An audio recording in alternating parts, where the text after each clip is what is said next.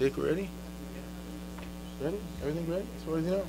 Okay, I'm going to assume everything's ready, I hope. Okay, welcome to EHH, Extreme History at Hertzberg this week. As you know, we're going to do one whole swoop like we did last year with the Pearl Harbor every night this week.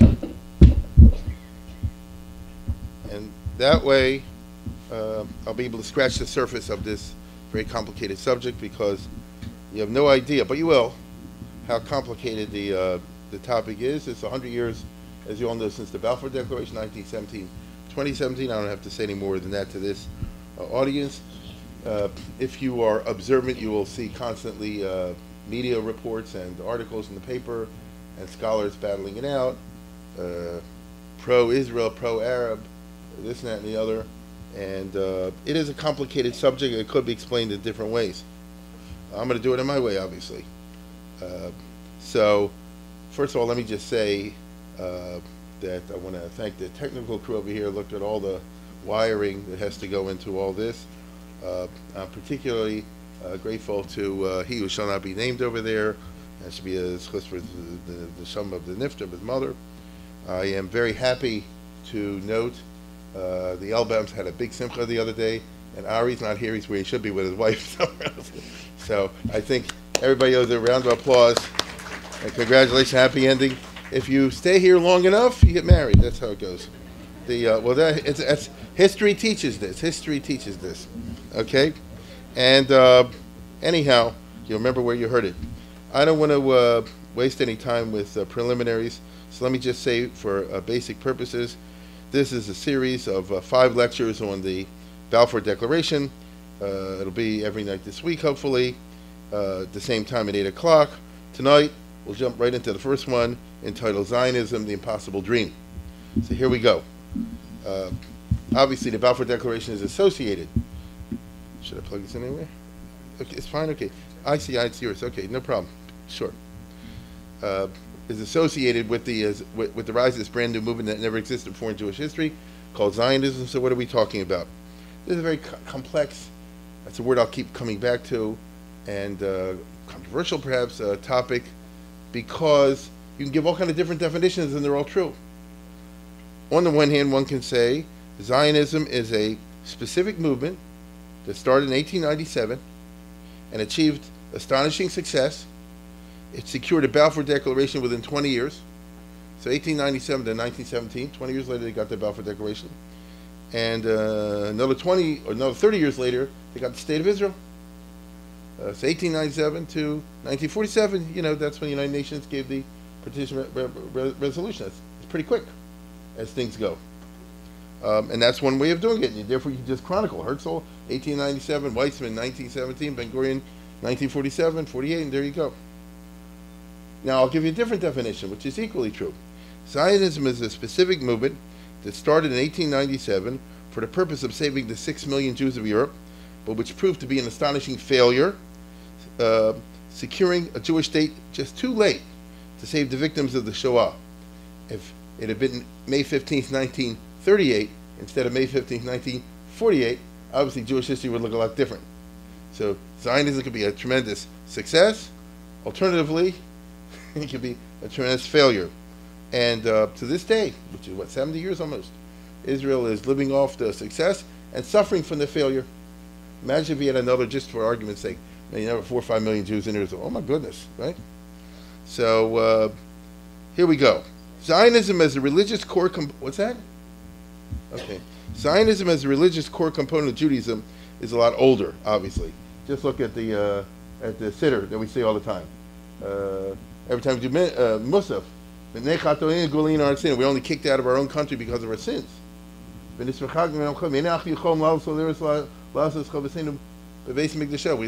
not able to do what we'd like to do, which is perform the temple service in Beis HaMikdash. I don't know if you know what you're saying. We say it all the time. And therefore you end up, here are some of Anecha, Melech Racham, Shetashis Racham Aleinu, V'amikdash Arav, V'sivneim, Meheru, God will go rebuild the temple. What does that mean? Gather in the scattered Jews among the Goyim, among the nations of the world. and get our dispersed ones from the ends of the earth, Yerushalayim-based Mikdash, and so on and so forth, and the other prayers along the same lines. So if you're talking about the sense of you want the Jewish people to go back to Israel, you say it all the time, long before the modern movement existed, in this regard, in this specific regard, that no from Jew views the existence of Jewish people in exile as anything other than a b'di'eves, as a second best, who was not a Zionist. The Rambam, for example, as you see over here, didn't live in Israel. By the way, tried to make Aliyah like a lot of people, made Aliyah in the 1100s, didn't work out financially, had to move to Egypt. But he says, as part of his Ani Ma'amins, you believe, as we all know, B'vias HaMashiach. What does that mean? Define the word Mashiach. Somebody's going to lead the Jewish people back to Israel, or lead the Jewish people in Israel. In other words, the messianic idea of the Jewish people as classically interpreted by Maimonides and the Talmudists is one that only takes place in Israel. The Reformed Jewish movement, of course, in the 19th century redefined it, and they say you can have messianic movement in Charleston, right, in St. Louis. You know the famous speeches that were given long ago. But not in classical Judaism, and there are many others. Nevertheless, throughout Jewish history, until very recently, there was no movement, no such thing as Zionist movement. So this is a good question. Here you have Jews all over the place, hundreds of thousands, if not more, scattered everywhere, subscribing to a grand consensus from one end of the globe, wherever the Jews live, to the other, and not doing a single thing to bring it about. Smart people, good businessmen, if you're Maimonides, great visionaries, but there's no movement. Why? This is a historical question. Now, there are answers. During the old days, late antiquity, the Middle Ages, the early modern era, it was all the Jews could do to barely survive. Those conditions were very bad. And forget about organizing a movement to take Israel as beyond the pale. They didn't even know. In the Middle Ages, you didn't know if tomorrow you're going to be alive. If to be a pogrom or a persecution, who knows? And that is true. And so, consequently, nobody could think in realistic political terms about organizing a movement of some sort to go and somehow reconquer or retake or claim Eretz Yisrael. It's not even up for discussion. I would even go for, and let me throw in that the pre-modern era was an era dominated by Christianity and Islam. It's not possible in the Islamic world, if there's a Jewish community today, to say we want to have a Jewish state in Israel. I mean, for example, just comes to mind the Jews in Iran. There are 20,000 or something like Jews in Iran. They can't go around saying, we want Eretz Yisrael. They can maybe say in some spiritual sense, but that's not going to last for 2 minutes, Islam. They'll kill them all. And that was true in the Middle Ages in Christian countries as well. They'd be profoundly offended. If you remember, the Crusades were all about the Christians reclaiming Israel. You hear what I said? The Christians reclaiming Palestine because the Muslims had taken it from the Christians back in the 600s. So we went back. What about the Jews? The Jews, forget it. It's not even for discussion. Internally speaking, the rabbis, who emerged as the authority figures in post-temple Judaism, discouraged such movements. You hear what I said? If you ask the Rambam, people they discouraged. They say don't form any kind of movement like this for two basic reasons. Number one, it'll endanger the Jews by provoking the Gentiles. There were one or two people like David Alroy and others who wanted to make a Jewish army, all the rest of it. But what the Persians said back in, the 700s, 800s, something like that, they said, if you Jews don't get rid of them, we'll kill all the Jews. I said, they get rid of them. So anybody who's a messianic figure really was a great danger to the Jewish people. And so the rabbis, therefore, looking to promote Jewish survival, always basically said, like, even the Rambam, who says you have to believe everything coming Mashiach, but don't think about it. Just believe in it. Don't be from the Machashvei Kitzim. Don't try to calculate when the Mashiach is coming or any of that kind of business, because it's very dangerous. Even though he violated that himself, but nevertheless. And the other reason is, since they usually are false starts, all the messiahs and would-be leaders turn out to be not the real thing. All that happens is you get people totally discouraged. So don't even bring it up in the first place. The Jews in the Middle Ages and afterwards were in a marathon race just to survive. You don't have time for this kind of business because daily life leads it that way.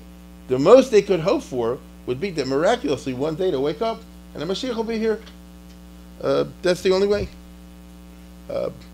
Most importantly, the most important reason, the total non-organization of the Jewish people. No state, no church. This is a remarkable aspect I always try to call attention to in my talks. Jewish people, for thousands of years now, or close to 2,000 years to be more exact, did not have a state and didn't try to, as I just pointed out. And they did not even have a church and they did not try to, meaning that long ago there was a Sanhedrin or something like that.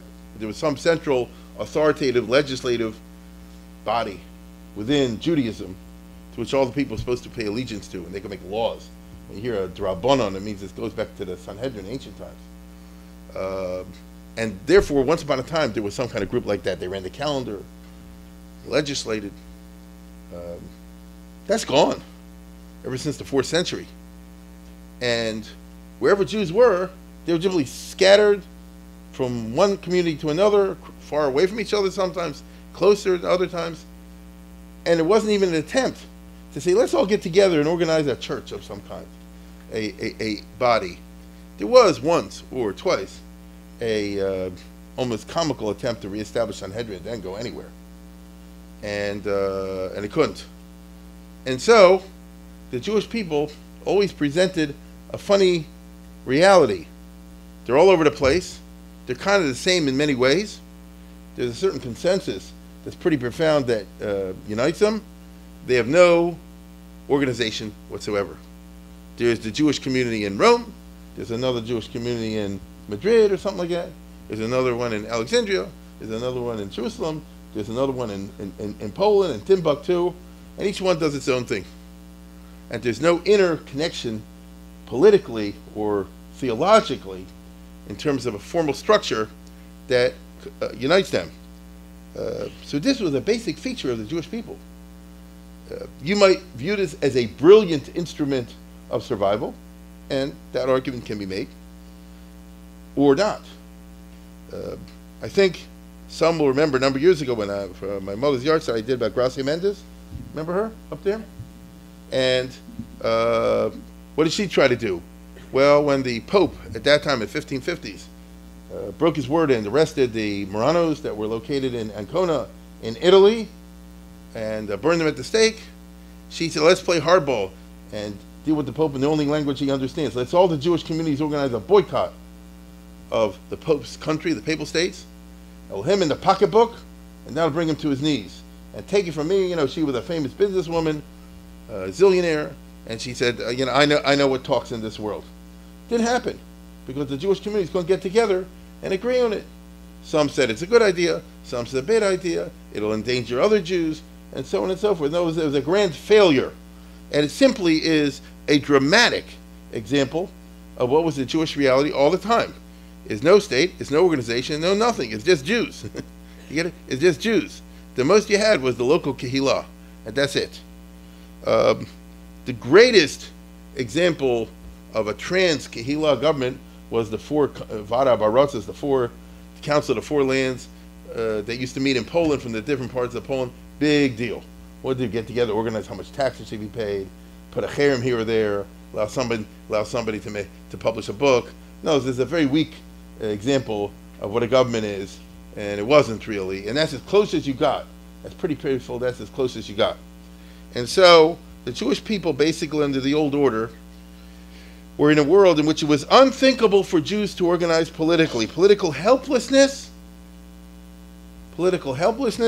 was a core component of traditional Judaism. I'm modifying the usual template of 4 that I put up there, and let's go to the next one there. You look over here. This fundamentalism, nominalism, you'll remember this, autonomous coercive kilos, coalition and solidarity, and political and military impotence. And I don't mean it to be funny.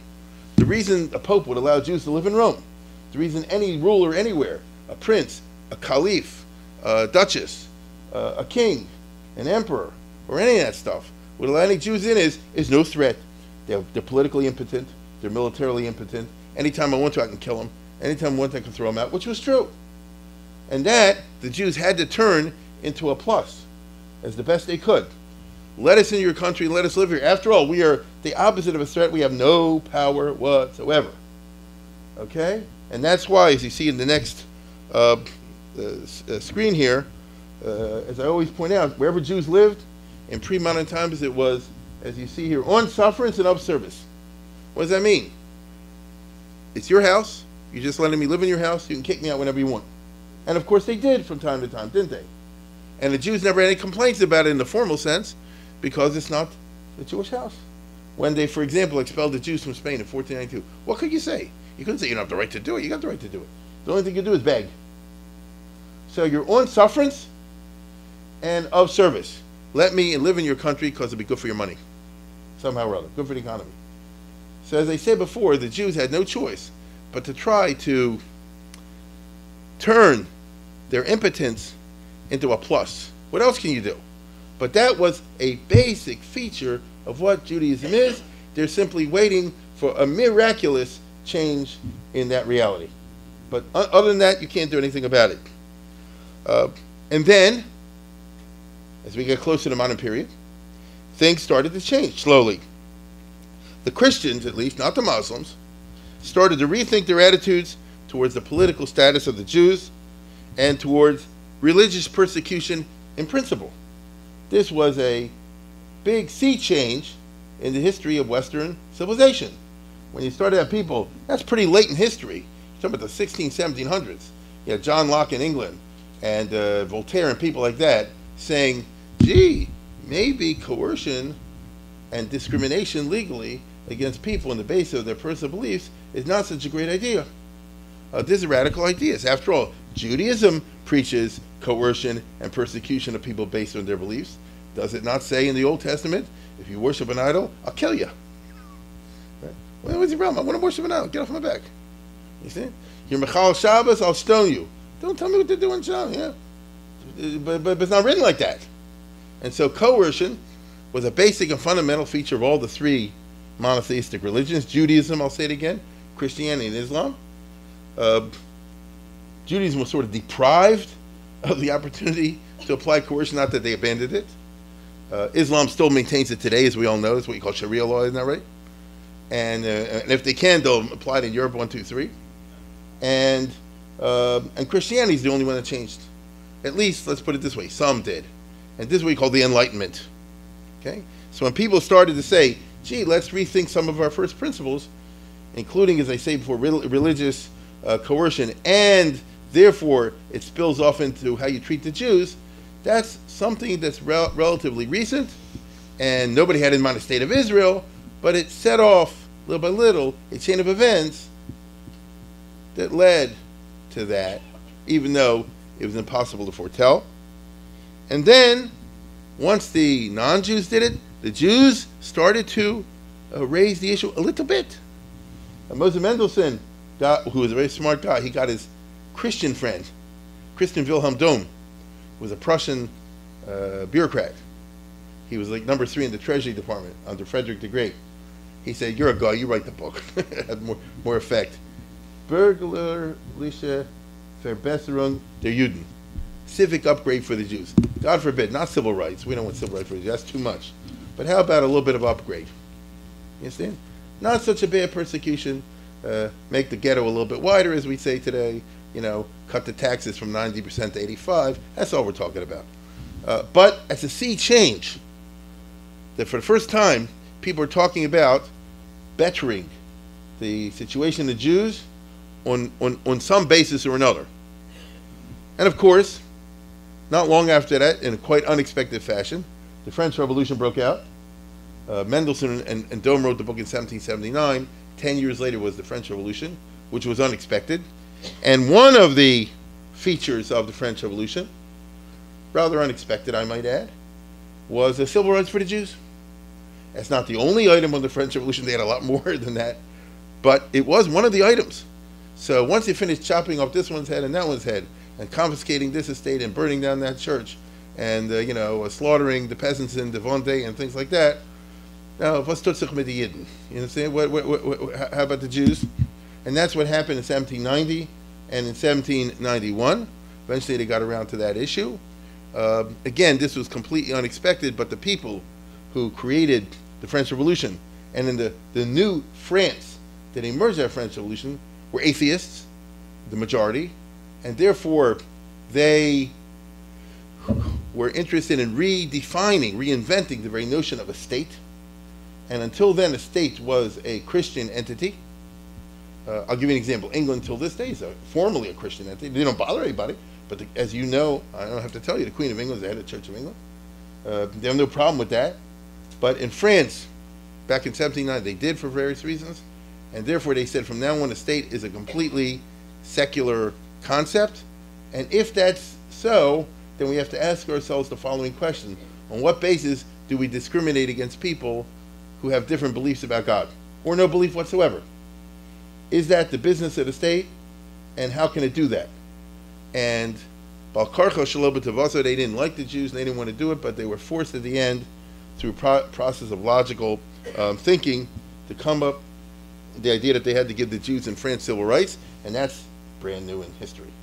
So Jews getting formal, legal rights as citizens to live wherever they want, and to pay the same tax as everybody else, not more, and to go to a school and engage in a business the way they want.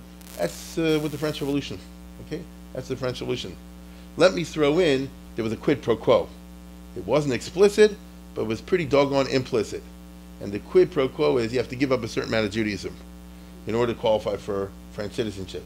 They never exactly spelled out how much. He left it to the imagination. Some Jews had a heavy imagination. Some Jews had a less heavy imagination. And that's how it turned out. Okay?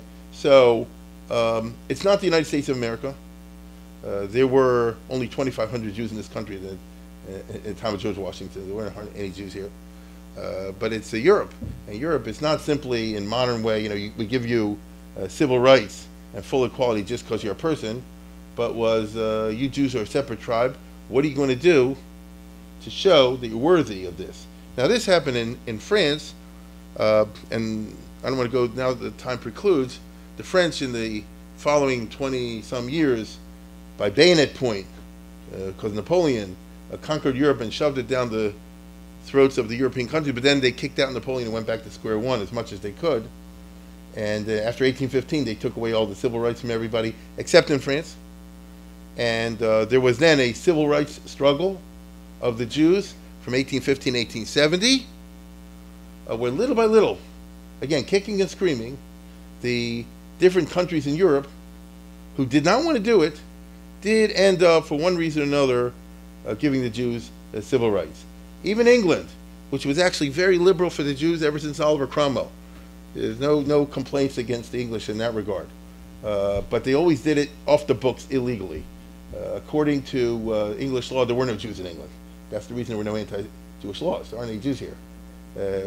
Oliver Cromwell set up a policy of don't ask, don't tell, and Charles II after him kept it up. And there weren't many Jews anyway, 4,000 or 5,000, so it didn't matter. And still, even in the country, my point is like this: if this is true about England, Kal v'chomer, Germany and Austria and these other places, in a country even like England, which really was very liberal, and I would even say philo-Semitic, not anti-Semitic, philo-Semitic, they really were disturbed by the notion of a Jew wanting complete and total civil rights, and that you should be a member of parliament and get to vote and things like this. Here's a piece from online from some miniseries where you'll see in England in 1859, it's very late, 1859, a year before Abraham Lincoln, Rothschild is elected, as had been the case a number of times, by Wall Street, by the City of London, visiting to be a member of Parliament. Knows he won fair and square, but each time he went to take the oath of office, as you'll see in a second, they would say no, because it's a Christian thing. You have to take the oath of office on the true faith of a Christian, and since you can't and won't, and why should you, then you can't be a member of Parliament, even though it was elected. And then you'll see Disraeli over here, who was Jewish, who had converted to Christianity at the age of 13. So he was a Christian, otherwise he wouldn't have had a career. Hear what I said? Disraeli would not have been in Parliament and risen had he been a Jew. But on the other hand, he was a Jew. So he made a famous speech, and where he said, this is not right. So in other words, he said like this, listen, I know that Christianity is true, and thank God I've come to see the truth and all the rest of it. But, no, so in other words, I'm legit, but it's not fair to exclude the Jews from the polity and from the parliament. And I'm just going to show you this because it's dramatic, but my point's like this. Just multiply this across Prussia and Austria and Hungary and Italy and all the other countries, and you'll see what a difficult process it was. Here, take a look. This is the parliament in 1859.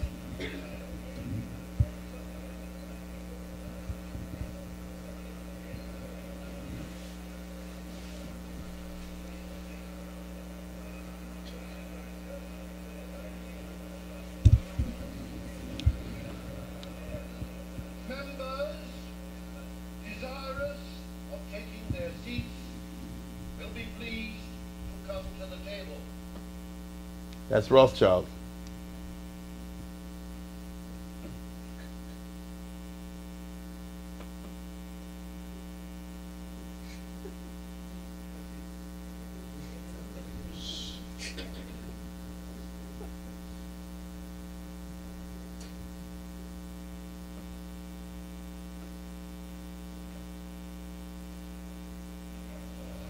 See, put a yarmulke on.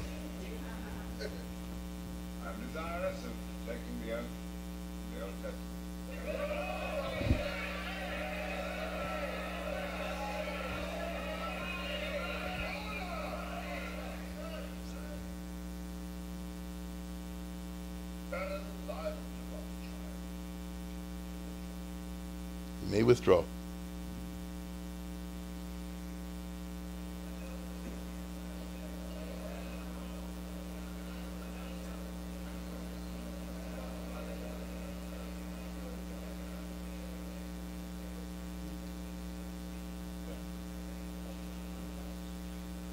That's Disraeli.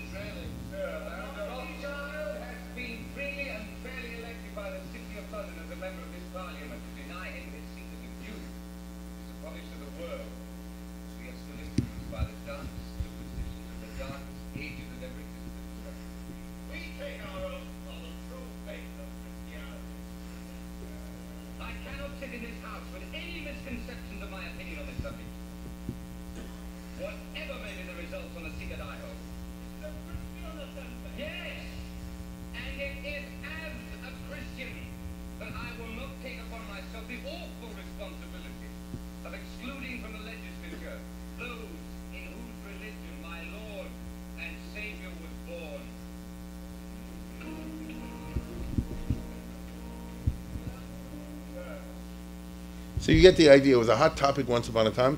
Now, a little while after this, they changed the law. Okay, I won't go into the details. So if that's true of England, you see that getting the civil rights in the full sense. Now let's put it this way: you can't exactly say Lord Rothschild was suffering a tough life in England. I mean, you know, it's a bummer to be a billionaire and can't vote for office, you know. But nevertheless, there was a strong feeling that this is a Christian country, and it's offensive to the national ethos to bring in an outsider. But they changed. But as I pointed out, civil rights in all these countries came at the cost of assimilation. And then you had the unintended consequences, which is always the rule in history, because the Jews assimilate, but when they assimilate, they become not only consumers of European culture, but also producers of it. So you start to have a say and power, if you wish, in the general society. Before 1800, read about European culture. There are no Jews. The painters, the writers, the poets, the philosophers, the artists. It's all Christian. The Jews are doing their own thing. Now, the Jews say like this: we have the Pnei Yeshua, you know, we have our own culture. No question about that. No question about that. But the two cultures don't meet. Now they do. And for the first time, the Europeans run across the very uncomfortable phenomenon of what they regard as Jewish power. Jews never had power. Now, what kind of power do you have over here? Well, first of all, there's Rothschild, and there's the Pope, and the others kissing his feet. You understand? Famous cartoons. Money power. After all the Jews are rich, and Rothschild certainly is a zillionaire, and all the countries had to borrow money from him, which is true. And therefore, governments rise and fall, and wars are made because of Rothschild and people like that. So all of a sudden, something you never had in 1700s, 1600s, 1500s, and all the rest of it is the financial power. Number two, the internet of the 19th century, journalism, correct? Mass newspapers, never existed before. So the same impact in your life and my life, they end up with the impact, that was the radical new impact of what we call daily newspapers. And who are the owners of a good deal of the famous newspaper chains in Europe? The Jews. Either unconverted Jews or converted Jews. Osstein and, Adolph Fox's New York Times, for example, and Moss. These are just three. I mean, I don't have room on the slide for 100 names, but you could do it. And not in England, by the way, which is interesting, but yes in France, yes in Germany, yes in Austria, and yes in many other countries. And you know how it goes. If you control the newspaper, it's like controlling, what's the right word today, Facebook or one of these things, right? And so the Jews now have power because the newspapers make and break the politicians. They can heat up the public and mold them to whatever way they want, and it's all Jewish plot. Politics. Didn't we just see over here? Disraeli, who they regard as Jewish, I mean, I know they were quite aware that he was technically a Christian and all the rest of it, which he was. And by the way, let me make this point. As far as I'm aware, Disraeli was a believing Christian. You understand? He really bought the whole show, the whole business. He nevertheless had a soft spot for his Jewish background. That's all. Okay? And so Disraeli, if he rises in this unbelievable, the Prime Minister of England, the British Empire, in time of Queen Victoria, when he's not from the aristocracy, he's not from the right family background, he's not a landowner, he's totally from the wrong origins. And nevertheless, through sheer politicking and ability, he rises to the top of the Conservative Party, not the Liberal Party, of the Conservative Party. As they used to say, the Conservative run by the jockey and the Jew, Lord Derby from the Derby, and Disraeli. So what does that mean? That's a radical example, and I'll show you in a second, of the fact that in the 19th century, Jews all over Europe, outside of Russia, do enter the cabinets, the parliaments. There are Jewish ministers in the cabinets in many countries by the second half of the 1800s. If you're a Christian and you don't like that, this is terrible. You understand? Because they're not representing the regular people, representing their own group or something like that. That's how you see it. And so I'll tell you again, every finance minister or something like that, the head guy or the deputy guy was Jewish. And what is that? Well, we don't like, this was not the plan. The plan was they should stay a marginal little minority, just not be so persecuted.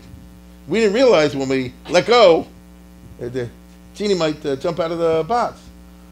Here, take a look at this. By the Suez Canal. For 177,000 shares owned by the Khedive, is there any certainty yourself?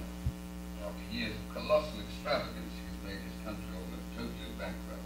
Our agent in Cairo tells us he has given an option on his shares to a French syndicate. For how much? 92 million francs.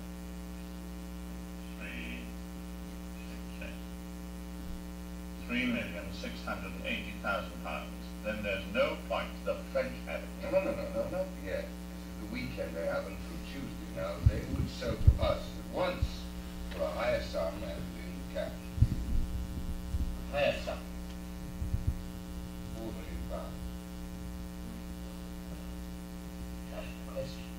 It is an international war. We have more interest in it than anyone else. 4/5 of the ships that use it are British. To make sure that no one prevents us using it. The possibility of that link being cut is an enormous threat to India, with Russia already poised on its northern borders.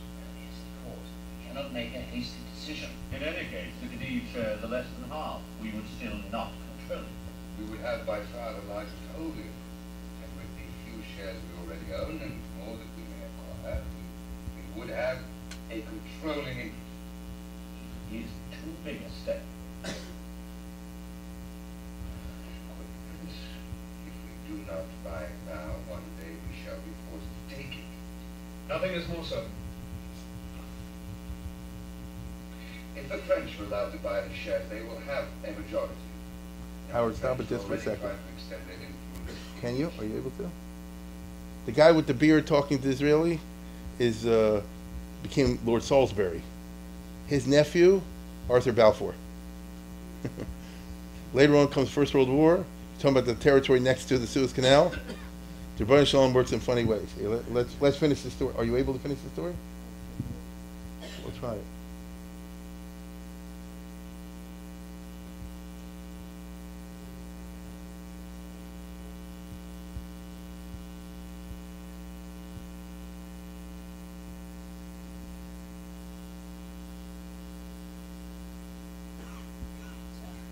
It won't go? All right. By the Suez Canal. Yeah. 177,000 Have to go through it again. Then we won't do it. It's a shame because very quickly what happened was they had to come up with the money, 1, 2, 3. The government wasn't open, the banks weren't open, and so he went to Rothschild. And it's like this, he says, I need the money now. He says, okay, and that's how England got the Suez Canal. Now, here's my point. This is pro-British, so you're saying, oh, it's a good thing the Jews were in the right place, right on our side. What if you're not British? How come the French didn't get the Suez Canal? Damn Jews. What do the Germans say? What do the Italians say? What do the Turks say? They said, well, sure, Disraeli, Rothschild. I mean, what's there to talk about? You get it? So in other words, notions of power are fed by contemporary events if they're interpreted in a certain way. Now, you know and I know it's not true that all Jews in the world got together and said, gee, let's figure out how we can give England the Suez Canal. You live. But others believe that. Okay? And I can guarantee you, to this day, if you went on a TV show in Al Jazeera, or in what am I thinking of, online with the Arab, the memory, yeah, and all the, what they get from Arab TV shows, Egypt. Oh, sure, I mean, the Suez Canal, the Jews bought it off, 1, 2, 3. They got a bargain, too. They beat out the French price. Disraeli, Rothschild, of course, you see? So these are all notions of political power. So you have journalistic power, you have financial power, you have political power over here, and even the United States of America, where there weren't that many Jews, but there were 250,000 by the time you finished the Civil War. Ulysses S. Grant, I think everybody knows this now because they've written books recently about it. When he ran for president of the United States, he had to deny and sort of half apologize for having kicked the Jews out of the South in the Department of Mississippi in 1862. I think most of you know what I'm talking about. And he said, it didn't happen. Another guy wrote the letter. It wasn't me. Why did he do that? Jewish vote. Jewish vote? 1868? Yes. How big of a Jewish vote in 1868? Well, if it's like Trump election, if it's a close call and the state is decided by 3,000-4,000 votes, which often happened, then if you have a block of 5, 10, 15,000 votes, it can make a difference. And they're not going to vote for an anti-Semite like Grant, as it was seen at that time, unless he said it wasn't true, it's not what's the right word, taken out of context, famous line. And so anyhow, that's what happened. And finally, perhaps even the most, the Jews have power, increasing tempo in culture and science. And culture and science was the spear of European culture. How did Europe surge ahead of everybody else? The West. Why did Europe leave Africa, Asia, all those places way back? Because Europe had a scientific revolution. And who's at the head of the scientific revolution? As you know, I mean, there's plenty of non-Jews, right? But there's plenty of Jews.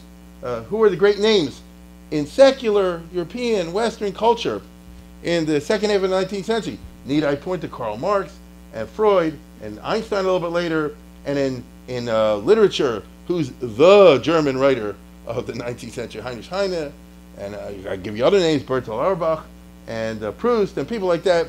I mean, what the heck is going on over here? A few years ago, you never heard of these Jews. Not that long ago, in my grandfather's time, they were in a ghetto, talking Yiddish. Where did this happen? And by the way, every one of these guys, I mean, Einstein, Freud, Marx, if you went 2-3 generations back, they were Rabbanim, talking Yiddish. It was in a ghetto somewhere. I mean, they really were. Go take the trouble, look it up. Freud's father, God help us, was a Galcianer, you know. So, I'm serious, you know. What are we going to do? Now, the Gentiles, therefore, were uneasy with Jewish power in any form because this was brand new. One manifestation of this unease, as you and I know, is the notion of a grand, vast Jewish conspiracy, a secret Jewish union. The Protocols of the Elder Design are just the manifestation of that. But even if it wasn't this particular document, these kind of notions are universally held. You hear what I said? Universally held. I mean, that's quite a statement I made. Among the elites of Europe. These are educated people. They, quote-unquote, should know better, but they don't. Because there's what you learn here and there's what you learn here. And what you learn over here is, you know, the Jews, you know that thing, they're all together, it's whatever, you know, like that. Do you really believe that? No, no, yes, somewhere. Okay? I mean, Bismarck, Franz Josef, Queen Victoria, you know, people like that. At the top of the pile. And the reality, however, I'm sorry to say, is there was zero Jewish power. Zero solidarity, as Gracia Mendes demonstrated. And all you had was Stadlanus. Stadlanut means you had someone go lobby on behalf of the poor suffering Jews, appeal to liberal sentiment if you can find it. The Montefiore is, as you see on the pictures here, classic manifestation of this 19th century. Who is Montefiore? A wealthy British Jew who just went all over the place wherever he could to try to help Jews. How could he help the Jews? He didn't have an army. He didn't have anything behind him. It's what you call the power publicity. Sometimes it worked and sometimes it didn't work. Last year, 2 years ago in the summer, he went to the Damascus affair. There it worked. Other times he went to when they kidnapped that kid Mortara, the Pope, and he went, but it didn't work. You know, because he had nothing behind him other than public sentiment. So all you have is, I say, Stadlanus. And Montefiore didn't bribe people. Usually the old-fashioned way is you try to pay somebody off. Here, let's go to the next slide. What was the slogan of the Stadlan? Shari demos lananolo. It says in the Gemara that the gates of tears are never closed in heaven. But the Stadlan always says the gates of money are never closed in heaven. Shari demos. You understand? So this is a manifestation of helplessness. If that's what you got to do, you have no power. But the others say, oh, the Jews are, look at Disraeli, look at Rothschild. Yeah, I'm Disraeli. Ich bin Rothschild, halavai, you know. Now, therefore, as I said before, it was a very difficult process of civil rights. And perhaps the main unspoken quid pro quo was that if you want to be part of our nation, you have to renounce your own nationhood. In Germany, they were particular about this. All throughout the civil rights struggle between 1850 and 1870, and it took that long, the Germans, informally and sometimes in pamphlets, said like this: why do you want to say? Why do you say you want to be part of Germany? You're not. Don't you say in your davening you want to go back to Jerusalem and all that? I mean, let's be honest. You know, cut the baloney. You're not really German. Seriously, you're not German. You're Jews living over here. And the Jews who desperately wanted civil rights had to twist like a pretzel. No, we really are German. That's only Yerushalayim and some future in the Messianic era when God will come down in a cloud in heaven, and we don't mean over here. I mean people like Saves Rav Hirsch and others. You get it? Some Jews, as you know, like the Reform movement, said, you know, they're absolutely right, so let's chuck it. And they changed the siddur. Many other Jews became secular. They said, forget it, I don't have nothing to do with anything Jewish whatsoever. I ain't Jewish. If you go all the way like Heinrich Heine, you convert to Christianity. Not because you believe in Christianity, because you want to show that you have no Jewish nationhood. You see? If you're still you want to be a Jew, then what you have to, even an Orthodox Jew, what you have to say is like this: I am a Shomer Shabbos, but I have helped Germany in this way, that way, the third way, and the fourth way. You understand? I've helped German society because I am a good doctor, or I've made a discovery, or somehow or other I advanced a national cause, you know, something like that. So the idea is you have to give up on your nationhood. And the Jews did agree to this quid pro quo because they wanted to get it. Nobody wants to live in a ghetto. Nobody wants to live in a terrible condition like used to be the only one person family can get married. In order to get regular rights to live like a human being, they're willing to do it. Now, as you see over here, the Chassam Sofer was all against that. And he said, you're giving up your birthright for a mess of porridge like Esav. Correct? How can Jews do this? Don't you have any pride? But he was a lone voice. Getting another, yeah, Rabbi, okay, fine, it's a good speech. Now, but let's get real. I want my son to be a CPA. I'm serious. The Chassam Sofer has a very famous speech in which I've quoted before, in which he's against emancipation. And he put it in the old-fashioned rabbinic style in which he said, once upon a time, my friends, there was a king, and he had a son. And the king became estranged from the son, and who was exiled to a distant island. And the son on that distant island is pining away. He wants to return back to see his father.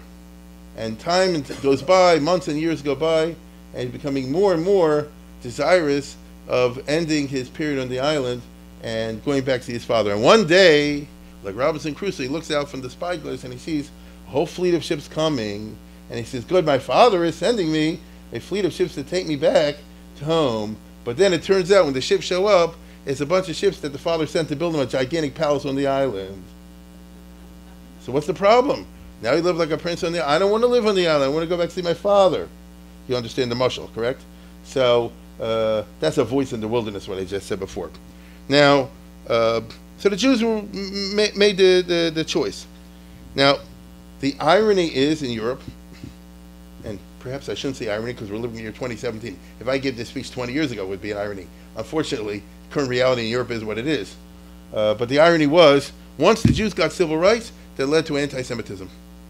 The modern movement of anti-Semitism starts in the 1870s, immediately after the Jews secured civil rights and the last holdouts. And what can I tell you? The anti-Semitism becomes a movement. You get what I'm saying? In Germany and Austria, there were parties, and the title of the parties is the Anti-Semitic Party. Now, I assure you, and mainly in Hesse and places like that, there were people elected to the German parliament and to the Austrian parliament, not the liberals, not the conservatives, not the Catholics. It's the Anti-Semite Party. That's the name of the party. Okay? And for a while they did okay. And wow, what does that mean? A lot of people say a big mistake was made when they freed the Jews. It's getting out of hand. And so here you see one of the most famous of these political figures, Karl Lueger, who was an Austrian politician, was elected, re-elected, the mayor of Vienna, on the anti-Semite party. And Vienna had a big Jewish community. That's exactly why all the non-Jews voted for him.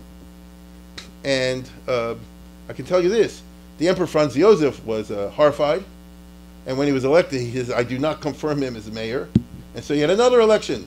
He said, I still don't confirm him as mayor. And they got a third election, and he said, well, they have no choice. You get it? And this guy was, believe it or not so bad, because he was fortunately a demagogue. So he really did, he had Jewish friends. So he just used that as a shtick.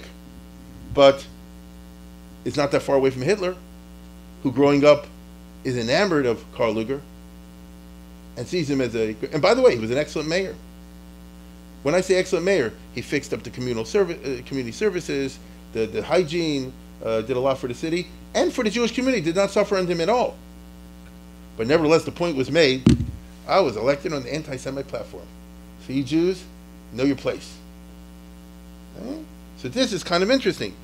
Now, the Jews are shocked, and they don't know what to do, what to say. Like today. I mean, what is today in Europe, for example? Maybe it's coming to America, maybe it's not. I hope it's not, but it might be. But in Europe it is. What do you respond if you live today in England, in France, in Germany, in all those other places today, when you have the rising anti-Semitism? What's the solution? So, because Europe was not turning out as they imagined it would be. They thought in their youth, once we get civil rights, it'll be, paradise. Sort of like what America's been in our lifetime, thank God. They never got that over in Europe. And so what's going to happen? And so you'll be surprised to hear that when there's more than one Jew, there was more than one reaction. The liberal Jews said, this too shall pass. It's a hiccup. It's a bump on the road. 2 steps forward, 1 step backwards. You know, the public's a little dumb still, but don't worry. As time goes on, true liberalism will reassert itself. Reason will win out. Okay. The socialist Jews, they said, well, let's follow Karl Marx. Karl Marx said like this, it'll never change. Anti-Semitism is a very basic feature of society. unless you rip society up by the roots and shoot everybody and totally reorganize it from top to bottom. And then if you do it on a Marxist basis, then there won't be any anti-Semitism because there won't be any Judaism. There won't be any Judaism because there won't be any Christianity. Because we all know religion is the opiate of the masses. And consequently, once you get rid of religion, obviously, I can't be against you because you have a different faith. Nobody has any faith. That was the Marxist notion. And how many Jews then and today have been sympathizers with Marxist ideas? I'm not going to ask you to raise your hand if you ever had a relative in the 20th century who was a Marxist. But if anybody leaves his hand down, you're a liar. Now, but that's the reason they were. Because they bought into it and they said, it'll be a utopia. Once you completely destroy the current society and replace it with a better society, and many Jews say like this, you live in Europe, they say that's the only solution because this won't go away any other way. So those are the socialist solutions to anti-Semitism.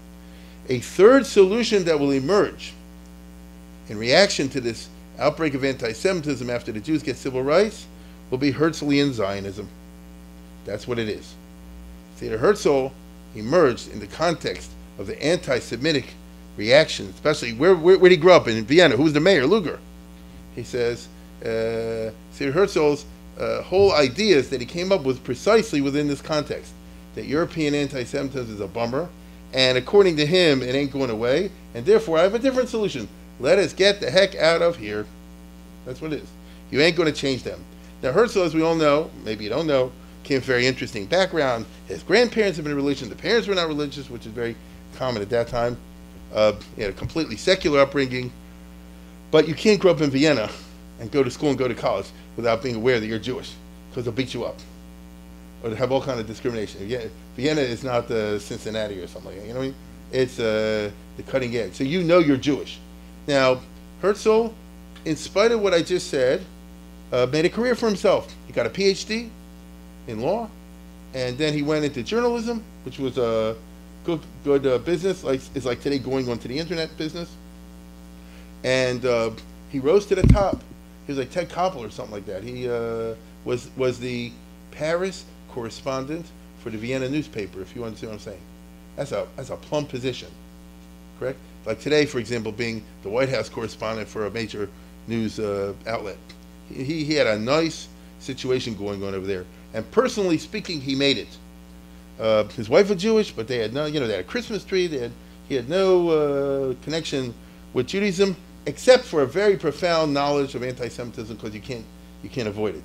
So for the first 30 years of his life, he did what everybody else did, which is try to ignore it as much as possible and build your own life and your own career. But it ate away at him.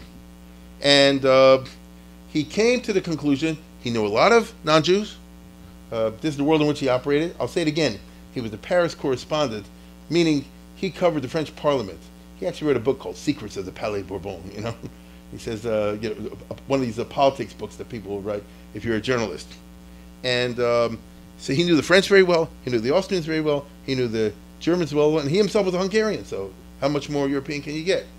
And his conclusion, when he was in his 30s, was, get over it, anti-Semitism is not going away, it never will. That's a different perspective. The socialists say we can make it go away with socialism. The liberals say it'll go away on its own through enlightenment. Right? He says, you're all wrong. You're in La La Land. Europe, at least Europe, will never change. And the reason is very simple. We Jews are obnoxious. We cause anti-Semitism. This is what he says. Let's cut the baloney. Let's talk real and not the PC. That's exactly the point of his book. Right? I'm not going to resort to circumlocutions and polite statements and all the rest of it. I know the theories just like everybody else. He's a PhD. He's highly educated. And I also know what the shoemaker, I know the bus driver in the street. I know people who are not Jewish. It'll never go away. And I understand why. We're like that, most of us. And his conclusion, therefore, was sooner or later a Hitler was going to rise. This ain't good. And the only solution is to set up a Jewish state where the Jews can go before that happens. Now, he couldn't imagine Hitler exactly, but he meant somebody like this, but worse. So he did imagine Hitler. You understand what I mean? Now, it's not Adolf Hitler specifically, but he foresaw that something's going to happen. Because he knew the waiter at the restaurant and the ticket taker on the subway train and the, official that you go to get your license, they'll vote for Hitler. They'll have no trouble with it. He could tell that. And what are we doing? And as far as he's concerned, the liberals and those who just pretend it's not going to happen are in denial. It's a suicide. And so we got to do something and get out of here. In other words, he regarded himself as an eminent student of the Gentile mind. And he was. And to be perfectly honest, he had more to do with non-Jews than the average Jew. That was his nature of his business, of his profession. And so he said like this, he says, you guys are dumb. You don't know what it is. I know these people. And consequently, in 1835, when he's 35 years old, 1895, he wrote his famous pamphlet called Judenstaat, which means State of the Jews.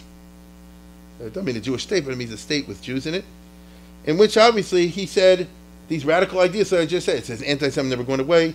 Let's look at the next excerpt over here. This is just a little piece of it. What he writes in there. After centuries of various restrictions, hostilities, and pogroms, the Jews of Europe have been reduced to living in ghettos. The higher class, he means today, in 1895, after civil rights, we're still living in ghettos. The higher class is forced to deal with angry mobs and so experience a great deal of discomfort. So even if you're Rothschild, everybody hates you. The lower class lives in despair. The average Jewish guy, the butcher, the baker, candlestick maker, is talk up the creek because the money doesn't have, and anti-Semitism he has to deal with, and life stinks. The middle-class professionals are distrusted, and the statement, don't buy from Jews, caused much anxiety among Jewish people. That was the slogan of the anti-Semitic party of Karl Lueger, don't buy from Jews. Okay? It is reasonable to assume the Jews will not be left in peace, which means it ain't going away. Neither a change in the feeling of non-Jews nor a movement to merge in surrounding with Europe offers much hope to the Jewish people. So don't think you can assimilate better. Greater assimilation won't do the trick, which was profoundly offensive to many Jews. The Jewish question, he says, persists wherever Jews live in appreciable numbers. So as I tell you, you're obnoxious. So therefore, there's one Jew in the neighborhood, Mela. Even Roland Park can handle one. One. Okay? But it's more than that. Wherever it doesn't exist, it is brought in with Jewish immigrants. So wherever, if the Jews run away, as they did from Russia to America, they bring anti-Semitism to America. If they run away to Argentina, you bring anti-Semitism to Argentina. Because that's who we are. We are naturally drawn to those places where we're not persecuted, and then our appearance gives rise to persecution. Okay? This is the case, and will inevitably be so, everywhere, even a highly civilized country like France, as long as the Jewish question is not solved on a political level. I can't tell you how offensive this was to the liberal mentality. It was today the associate would have him shot. You understand? The Jewish federations, or the equivalent thereof of 1895, you're not allowed to say this. You're giving ammunition to the enemy. You're doing all the wrong things. And he said, who is going to say the emperor has no clothes? Who's going to do that? Okay? Nobody. The responsible people are not doing it. So somebody has to do it. Whew. So this is only a small piece. It's a pamphlet. It's not a small pamphlet either. And the key point is, and by the way, I want to point out something. Theodor Herzl was a liberal. Like today, I'm not saying this to be funny. He says, Theodor Herzl, if he was around today, he'd be like a Hillary voter. Maybe not Bernie, but a Hillary, for sure. He would definitely not be a Republican. Okay? So he wasn't, no, I'm just telling you where he's coming from. This is not some right-wing, extreme guy. Mainstream fellow, PhD, successful journalist, had a very popular newspaper column, therefore he made a good living, and so on and so forth, like these columnists that you see today, or yesterday, and he had a life, and if he wanted to, he could go through life without having to deal with all these issues, because he personally was fairly insulated from all this. You get it? He could do it, but that's not who he was. And he said, I don't see it going in the right direction, and therefore I have to call a spade, and the solution that I'm offering, he says, goes like this. We don't want to be thieves in the night. We don't want to steal something. We want you, the Gentiles out there, to recognize the cogency of my argument and help me solve the problem. You don't want us living among you. It's not good for us to live among you. Let's be civilized about this. You don't need a Hitler kind of business. Give us a country and come on now. And by the way, he's a liberal. He doesn't say every Jew has to leave. He probably himself wouldn't go. He says they're Jew, but there are plenty to do. You know, whoever wants to stay behind can do. I'll repeat for the 5th time. He was a liberal. He was in favor of the Africans against the colonialists, to give you an example. You know, he's in favor of the Indians against the cowboys. He was a liberal guy. No, I do mean that. I'm serious. He was in his politics was liberal, but he said like this: the Jewish question is different. It doesn't conform to the usual conservative liberal stuff. The Jews are just a funny business, and therefore we have to deal with it this way. And so we want a legal, I emphasize the word legal, upfront state that the world at that time, there wasn't a United Nations, but the European nation which ruled the world should agree to on a, as I say before, on a liberal, logical basis. And he wrote a book later on to describe it in a what should I say, a novel form. And I'll just tell you how it goes very simply. This could have happened. It didn't, of course, but it could have happened. Could have been 1895. The British, the Russians, the Germans, and the others said, you know, the guy's right. Let's go to Turkey and say, get the heck out of Palestine. We'll declare war on you. Right? And because we got to get the Jews out of here somewhere. And, okay, you Jews, now you take over. And bring in 5-6 million people. Get them out of Poland. Get them out of Russia. Get them out of Hungary. And to be frank, get them out of Germany too, except the rich ones, you know. And go and have your own country and Gesundheit to hate. And he said, and what's wrong with that? No, what is wrong with what I just said? That's how Herzl would put it. You get it? Now, the key point was how you make it work.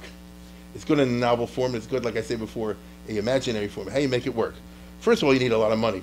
So he went to Rothschild because I guess you have unlimited checkbook. There's Rothschild up there, Edmund de Rothschild in Paris, who was, unknown to Herzl perhaps, was actually bankrolling the early Jewish settlements in Palestine before Herzl even discovered that there was an Eretz Yisrael. The guy was very assimilated. Rothschild was paying money for Zichron Yaakov, Benjamin, and these other places back in the 1880s and early 1890s. And Rothschild came from a very different point of view. Shut up, don't talk about it. Little by little, we'll buy up the whole country and come on. That's a Rothschild. That's who he was. So he didn't like Herzl, but Herzl was like this. Let's go up front, no fooling around. And all I need is $10 billion, something like that. No, whatever it was at that time. And you know, by the standards of the 19th century, Rothschild was like a Bill Gates. You know, some of those, by the standard of money, listen, you're talking about money at that time. So if Rothschild had, you know, hundreds of millions, what's that equal to today? Get it? So the only problem is like this. You know, it's the old Jewish line. I have a great idea. You should give money to me. It's a great idea, you know. So that didn't work. You know, Rothschild said, well, forget that. So Herzl had to do a backup plan. And the backup plan is what resulted in the most unusual result. Because the backup plan was you have to create a movement, a Zionist movement, which led to a whole series of chain events on its own. And notice, you got to do something never done before, something beyond Jewish imagination. You have to create an international Jewish political movement, create an organization such as never existed since the destruction of the Jewish state back in the time of the Romans. Not a state. That was not possible in 1895. Not a church. Herzl was an atheist. But an organization. Was heißt the organization? There's no Jewish word for organization. They had to create one now. Irgun, you know. It's not a Jewish word. It's a modern 19th century concept. An organization. Was he does. But on the contrary, that's why it's modern and it's good. And so the result is, I want a modern, secular, I repeat, secular political organization based on the conviction that the Jews around the world are not a religion but a nation. Hear what I just said? They're not a religion nation. Now, he wouldn't deny their religion, you know, if you want to do that, but you don't have to. I'm not a Shomer Shabbos, you're a Shomer Shabbos. We're both Jewish, right? Even you admit that. So it's a national definition. A nation scattered into many parts, that's true, but a nation that would like to reconcentrate and reestablish a geographical state just like the other nations. Now, not every nation in 1895 had its own country. The Poles, for example, were ripped up in other countries. But basically speaking, usually, that's what people want, their own state. Now, the notion that the Jewish people are a nation, like the French or Italians, is a frum notion. I'll say it again. Jewish religion is funny. The taxonomy is very difficult. We're not exactly a religion. We're not exactly a nation. We're not exactly an ethnic group. We're a tzimish, a child of all that. But we are a nation. I mean, going back to the Bible. You understand? We are a nation. It's not like Christianity. There is a national component. The Jewish people, if someone converts to Judaism, which they can do, you become part of the family. You don't become part of the group of believers. It's an interesting concept. But the Frum Jews never undertook to turn this idea into an organization. For one thing, we religious Jews are too divisive and averse to yielding autonomy and acting in concert, or are there not 100 shuls in the city of Baltimore, right? This became clear when the Aguda was founded in 1912, and it was supposed to be a union of all the organizations that had Chaim Brisker and people like that, but it didn't turn into anything real as a political organization. It very quickly fell apart. It just had the name. There wasn't really, you can't compare the Aguda to the Zionist movement or something like that. I mean, a real organization with organizational discipline, whose members support the organization above other things, an organization like the Socialist International, that kind of business. Now, how's Herzl supposed to do that? Jews had none of this and no tradition of this. How do you create an organization that's not a joke? Like so many other Jewish organizations are a joke. I mean, how many organizations can you count in the next 5 seconds that are on paper? I could do 12, right? So, real. Now here, his PR genius was his best asset. The guy was a journalist. So the equivalent today would be, you say he was an internet expert. You understand? That would be the equivalent today. In the 19th century, he was a journalist at a time when everybody read the paper. You and I are living in a time when newspapers are dinosaurs and falling into desuetude. Is that not true? But we're all old enough, I think, as I look around this crowd, most of you anyway, to remember a time once upon there was a real thing called a newspaper. And people read it. In fact, you'll be shocked, there were 2 newspapers a day. You had the Baltimore Sun in the morning and the Evening Sun in the afternoon. And that was true around America. And some people got 2 or 3 papers a day. And think about that. Now, so he knew all that. And he was, as you see in the next slide, he was a journalist for the New Free Press, the Neue Freie Press. That was like the New York Times, more or less, of Vienna. And it was a major newspaper in Central Europe. So he was a journalist. He had a real job. Now, PR genius means you understand mass psychology, because you can't sell papers if you don't understand mass psychology. Agreed? Herzl knew that the Jews are not going to take him seriously unless the Goyim took him seriously. Then the Jews will say, ooh, okay, if you have real Gentile elite figures, right, just go across that to, oh, the Goyim. That's what they'll say. If you do that, then maybe there's something to it. This is because of the low self-image the Jews had. And so if they couldn't get validation from people outside the faith, then they'll say, oh, another Herzl, another fool, a journalist writing about a pipe dream. So he knew this because he was Jewish. And he had a piece of luck.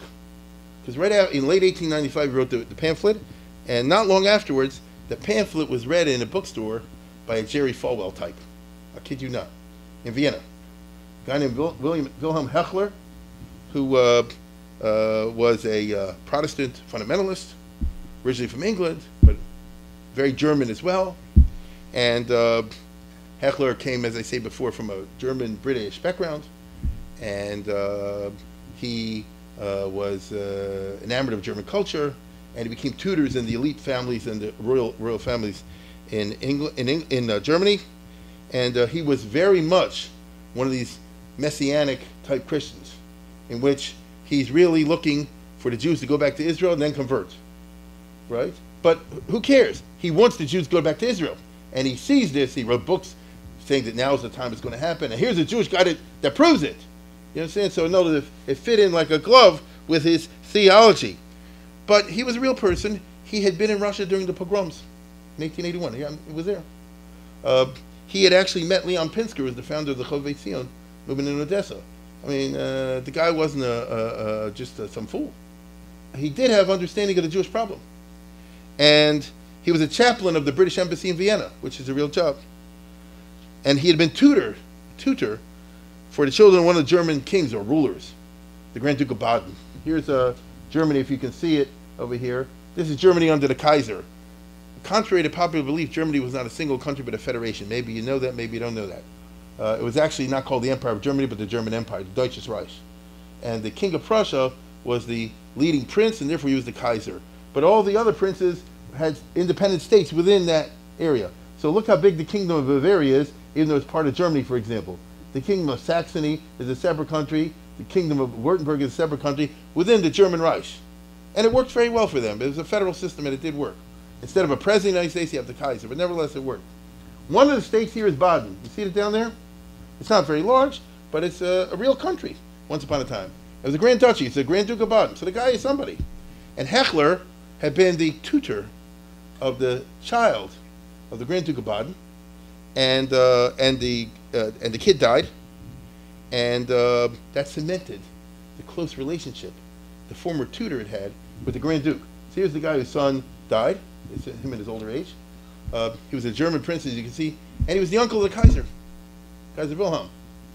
And so when Herzl meets Hechler, because Hechler says, I just read your pamphlet. It's amazing. I've been saying the same thing all the time. Now I see the third coming, the fourth coming, and this is really amazing. And, we're on the same page and all the rest of it. And Herzl, who was atheist, said, yeah. But who do you know? You get it? He says, well, I know the Grand Duke about. Now we're talking. You can't get me in to see the Grand Duke. I can definitely get you to see the Grand Duke. How about the Kaiser? Not so push it, but we can work on it. No, where does a Jewish guy like Herzl find a guy, this guy? You understand? If he was religious, he said, God is a guiding this. You understand? Yeah, where do you find this thing that you can get in actually to see somebody? And so Herzl very, very sympathetically received by Frederick, the Grand Duke of Baden. Oh, it's the Goyim. That's real. He said, well, the Jews say, who's this Herzl guy? Some jerk. No, he was actually received formally in court and greeted in a friendly way by the Grand. Really?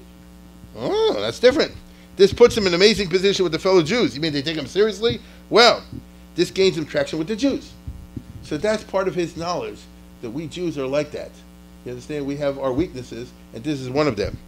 Buoyed up by this recognition, Herzl travels to Constantinople to talk to the Turks. He was on a high. And they own Palestine. And he basically said like this, would you be willing, because he didn't believe, I'll say this again, part of Herzl was, I'm not looking for a shtick, for secret intrigues, for backdoor deals. Chaim Weizmann did that. Herzl said like this, I want this up front so that there won't be any Arab-Israeli conflict afterwards, you might say, and everything should be settled over here. Can't we do it for money? Would you sell it to the Jews in exchange for bailing out the terrible debt? Now the answer was no. But Herzl could then say to the Jews, I was received at the court of Constantinople, I negotiated with the Turks. Now, here's Herzl. He didn't see him the first time, he saw him another time. And this guy said, no. But on the other hand, it's PR, because Herzl saw the Grand Duke of Baden, he saw the Turkish Sultan. Now, why do I have Trump over here with the president of China? I'm going to tell you now, aren't I? It's like a black church. He said, wait a second. The Ottoman Empire was in deep financial trouble. The United States of America, my friends, is in deep financial trouble. We got a 20 trillion debt. Now I'm going to ask an uncomfortable question. You don't have to give the answer. What if the president of China is going to say to Trump, I'll pay the 20 trillion and give me Taiwan. You won't have any debt anymore.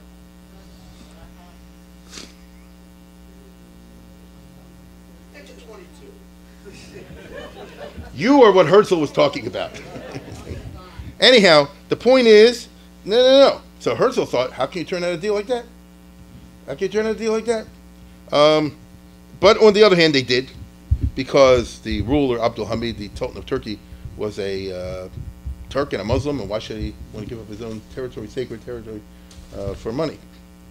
Now, Herzl uses this Gentile political traction to assemble a group of supporters and announce in the press that a public political meeting of like-minded Jews from all over Europe and the world.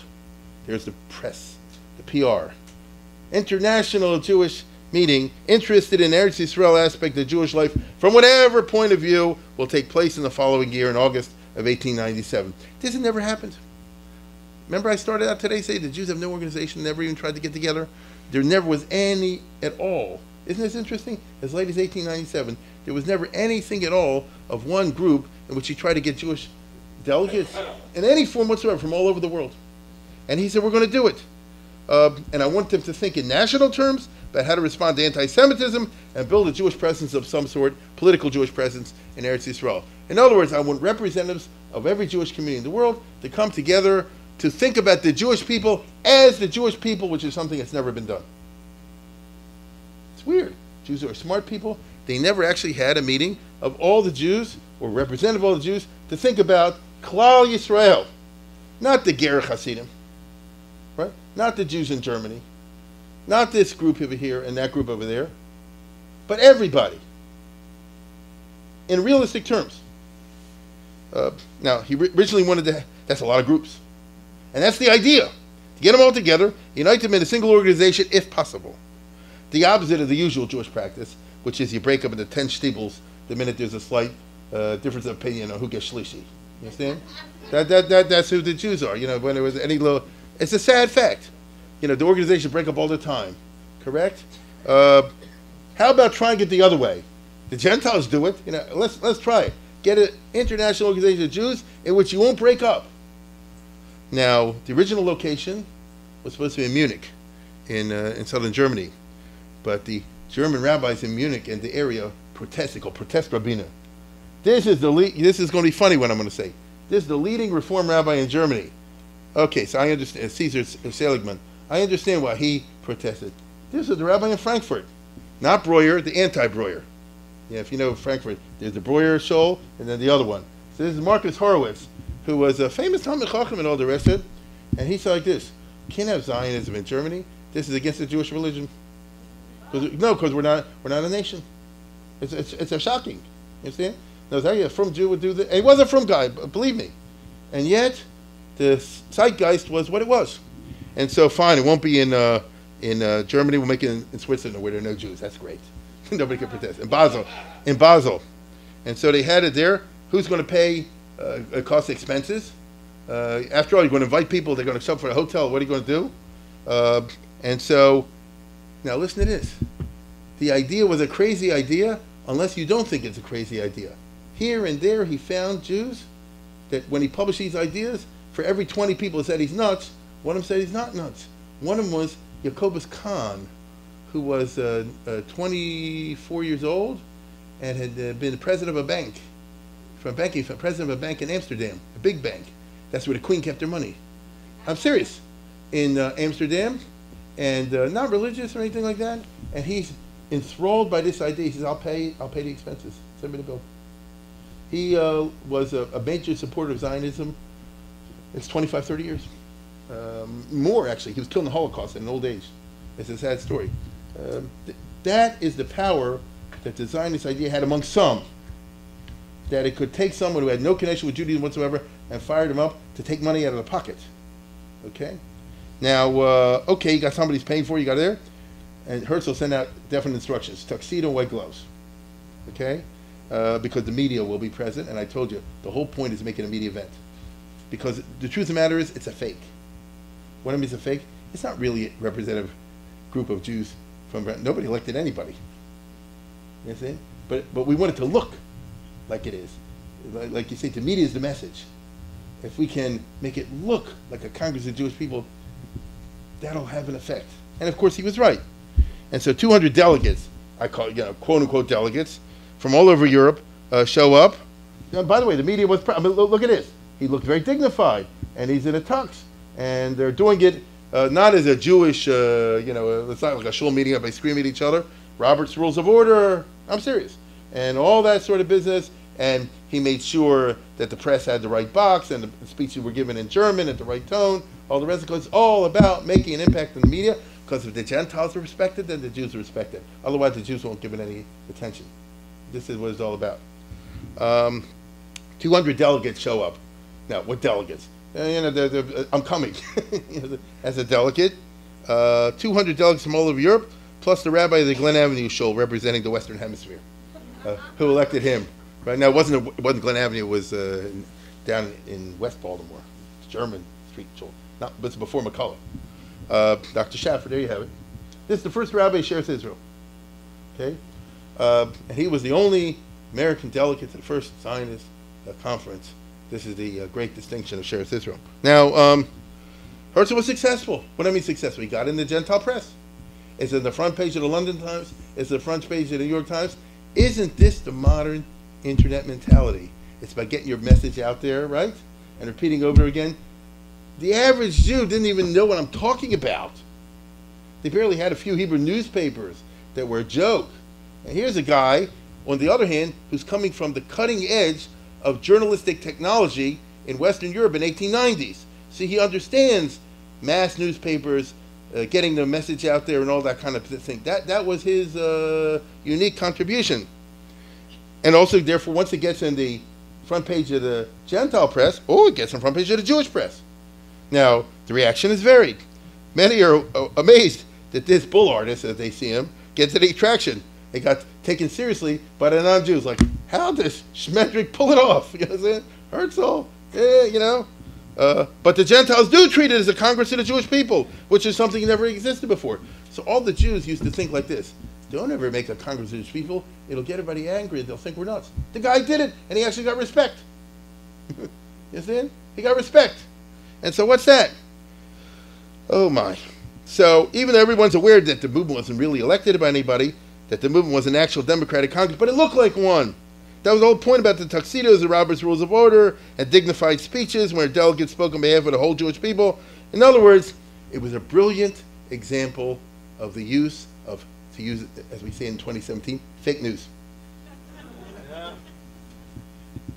Zionism was, true or not, Zionism was created as a fake news. It wasn't really representing anybody. It wasn't really done, but I'm wrong. It got the traction.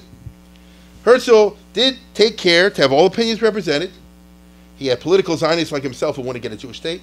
He had Chovei Sion, practical Zionists who said you'll never get a Jewish state. It's a crazy idea, like a Chana'am over there. Let's go to the next business over there. You know, all different types.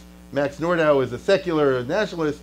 Rav Molliver, who wasn't there but sent a message, was obviously Orthodox. This guy is Usishkin, the Russian Zionists who say just build more colonies, don't try to think about a state.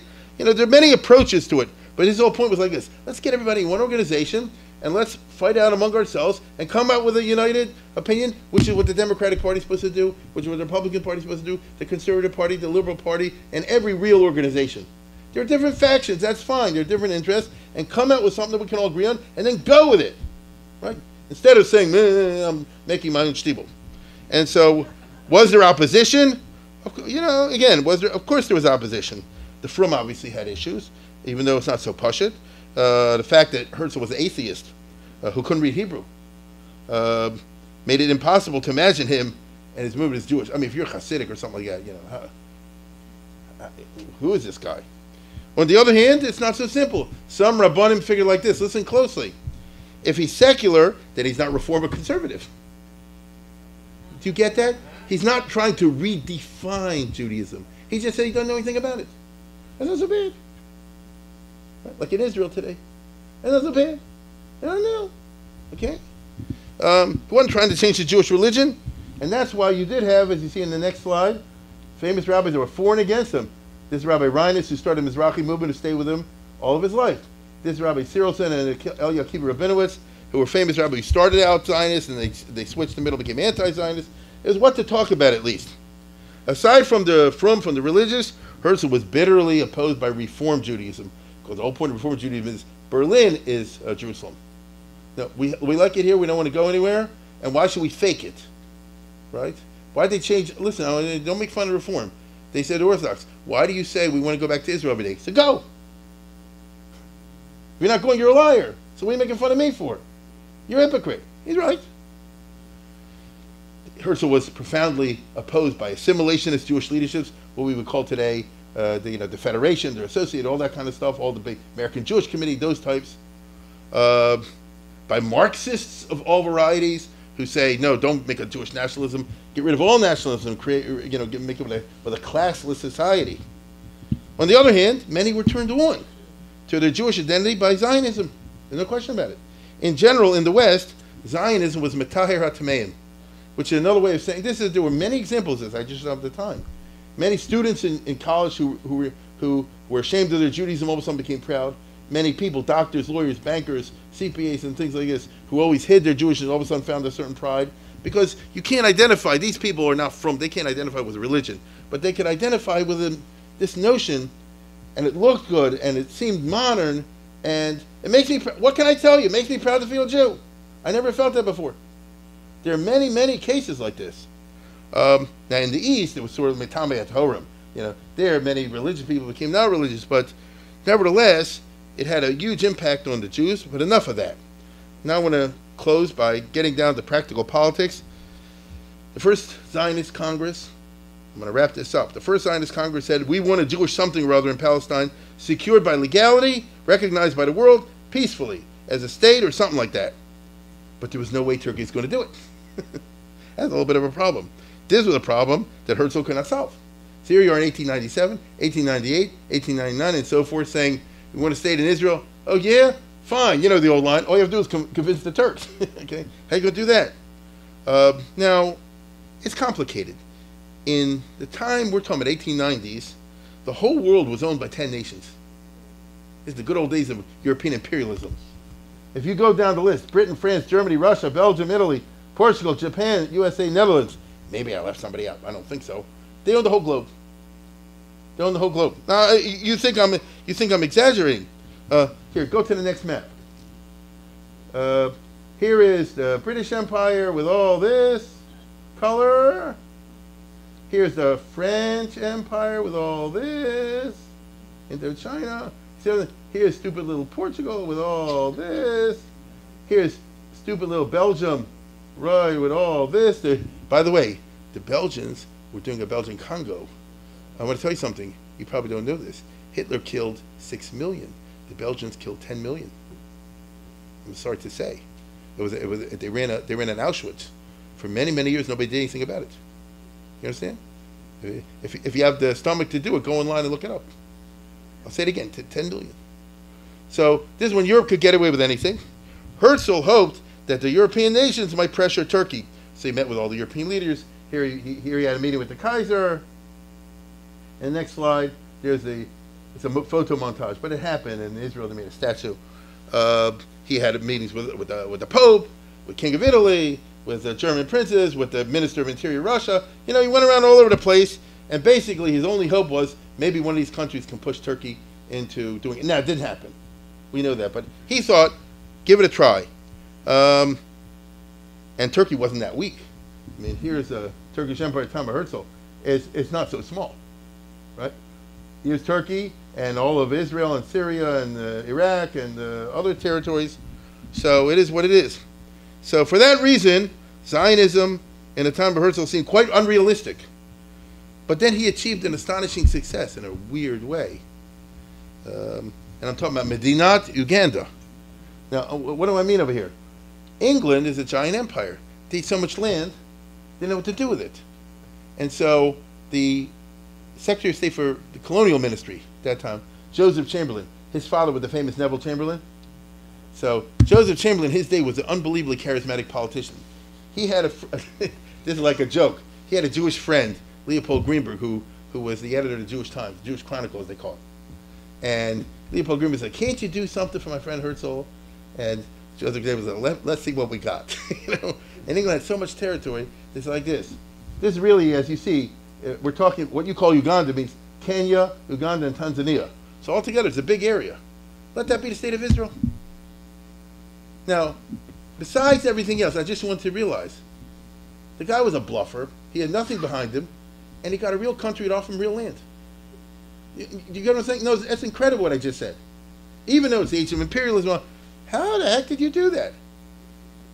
That's a remarkable fact. You know, they didn't offer him a postage stamp, right? They offered him a real country. Whatever its pluses or minuses, put that aside for the moment. He got attraction. He just didn't get the traction he wanted. Now, by the way, Herzl took the deal, but the Zionist movement said no.